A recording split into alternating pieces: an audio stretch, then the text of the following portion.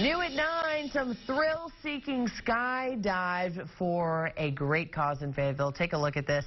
The Children's Advocacy Center of Benton County held its 9th annual Skydive for Kids event at Drake Field. Each person jumped is committed to raising at least $1,000 in pledges for the organization. I would encourage more people to get involved with the CAC to help out, to take that stand.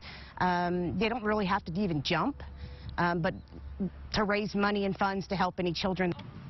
Great cause. All proceeds from this event will benefit the Children's Advocacy Center of Benton County.